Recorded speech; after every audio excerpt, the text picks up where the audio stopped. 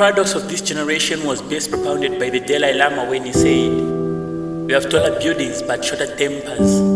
We have wider freeways but narrower viewpoints." It is the same with what Albert Einstein said. He said, "You have guided missiles but misguided men." The problem with this generation is that they base everything on faith. Well, I'm telling you, success does not come on faith. Even the Bible says it.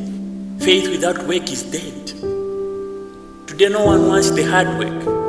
People want the results, but are not willing to face the hardship that goes with it.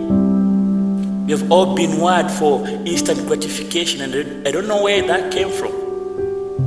Selfishness, greed has blocked the path for us to see what we really need. I mean, weakness is for everyone.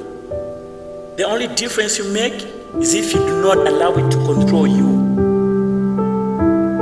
In that moment when you don't want to wake up, you don't want to work, you don't want to practice, come on, wake up and go do it. Go on and practice, because time does not wait for you. The problem is most of us are defining ourselves by failure.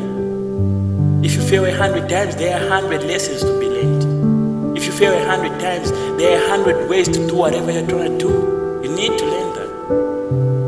I want you to tell yourself, it's okay to fail. It's okay to lose.